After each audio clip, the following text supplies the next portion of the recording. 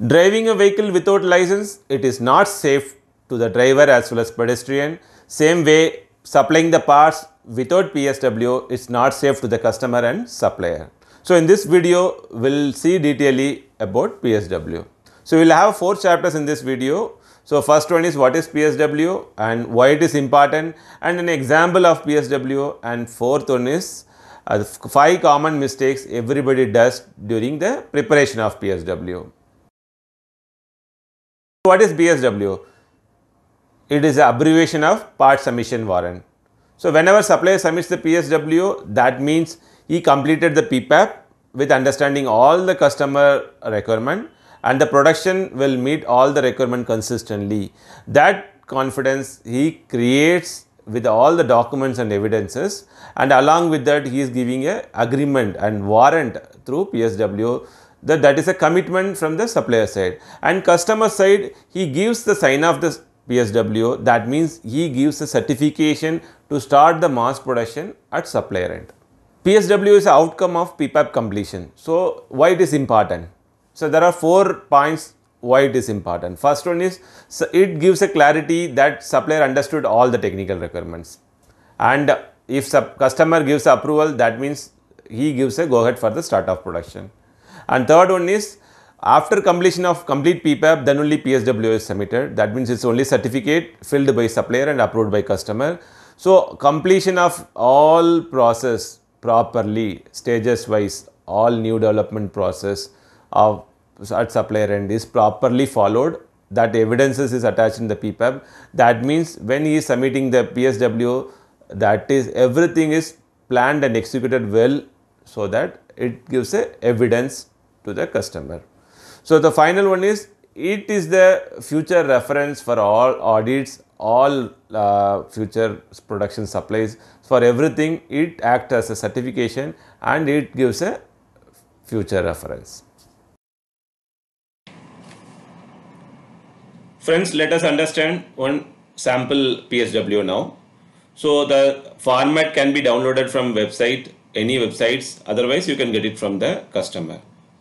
So first, the part name is the first one. You have to mention the part name and part number given by the customer drawing. The second one is whether you are meeting all safety and government regulations. It should be yes. If there is any deviations, it has to be corrected. And engineering level, it will be mentioned in the drawing. So that has to be mentioned along with the engineering dates, change dates.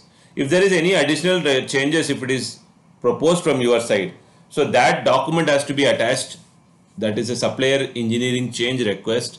So if there is any proposal as given from your side, that has to be attached along with the serial number of the document has to be mentioned over here with the date. And some cases drawing number and part number may be different. So in that case, you have to mention the drawing number and information. And the purchase order, the order given by the customer, that purchase order number, and weight of the final product, that has to be measured. 4-5 parts have to be measured through weighing scale, and the average has to be mentioned over here. And the list of checking aids, whatever the checking instruments going to be used in this product, that is one of the part of PPAP document. So that list has to be updated in the PPAP document. That's list serial number, and whatever the engineering change it is being followed for this checking aids, that all information has to be mentioned this line with the number, checking aids list document number, and the engineering level for which it is being used, that engineering number and the engineering change date.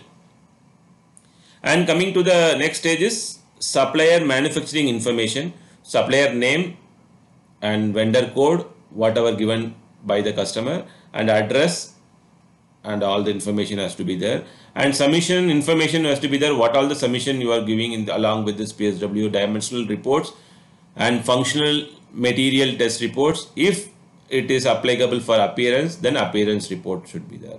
And customer information should be there, what customer name, buyer code and buyer name, and application. Here it is mentioned TH means transmission number or model number has to be there. Application model number should be there. And next to information related to the environment and other safety. Does this part contain any restricted or reportable substance? It should not be there. And plastic parts are having proper marking, grade marking. So in this case, it is not applicable. So next one is very important one. It's a reason for submission. So we have already learned there are multiple reasons for which we are submitting the PPAP in our PPAP video. So if you want to get a clarity about this information, you can watch my PPAP video. And there are multiple reasons, either initial submission, engineering change, tool transfer, corrections of discrepancy or tool inactive, location change, or additional capacity addition, whatever the reason, you have to mention the reason. You have to tick the particular reason for submission. And the level of submission, there are 5 levels we have already learned. So one is only warrant, 2 is warrant with limited data of suppliers as per supplier, and level 3 is submission of all requirement data. Level 4 is warrant along with the limited data as per customer. 5th one is all the data, all applicable data are reviewed on site. So this has to be properly selected. And submission results, like mentioned above, here again, some cases, some PSW formats it is there in multiple times, sometimes it is there in one single line. So you have to select what all the results you are submitting, dimensional results, material test, and statistical process package, along with if there is any appearance related requirement, then appearance report. And you are declaring that these results are all meeting to the drawing and specific customer requirements. If no, you have to give a explanation. If you might have applied for any engineering change, like we mentioned above, if that's such a case, you have to attach the document over here in the backup, and you have to mention no, and you have to give explanation short in the side. And next one is mold cavity and production process. You have to mention the production process name and tool details in this line.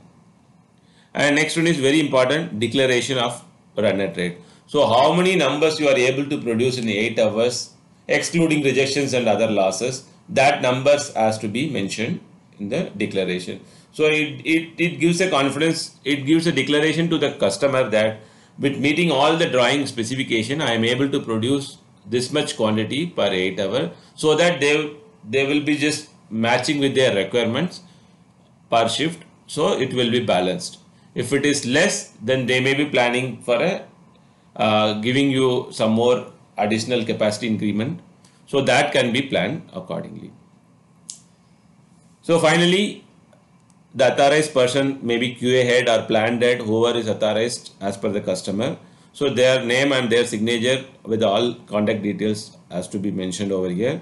And the same thing, similar way, customer side, customer supplier quality engineer or managers, whoever is authorized, they will be writing their name and they will be giving signature over here, and that will be written back to you. And here if you look at the disposition, there are 3 stages: approved, rejected, and others. So approved means PSW is approved, that means PPAP is approved, and you can start for a mass production. If it is rejected, there may be a reason for rejection, and that case it will be re-PPAP has to be done and correction to be done in the processor, and resubmission should be done. And there is one more category, it's others, that is the interim approval stage. You have to understand what is the interim approval stage. Sometimes we may not be able to meet some certain parameters that may not impact the performance or fitment at customer end.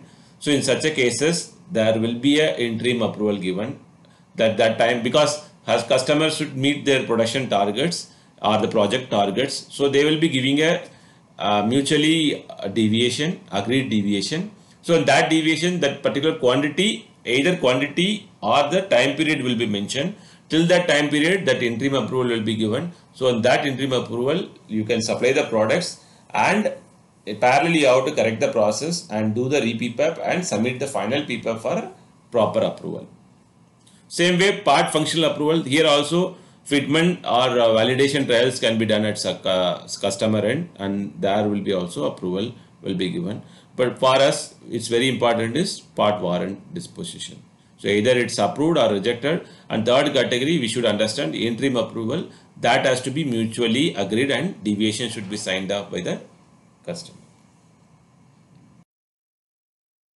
Friends, let us understand now about the 5 mistakes made during the PSW preparation. So mistake number 1. First mistake is people miss to mention the part weight in the PSW. So you have to mention the final product weight in the PSW. It is mandatory for all future references.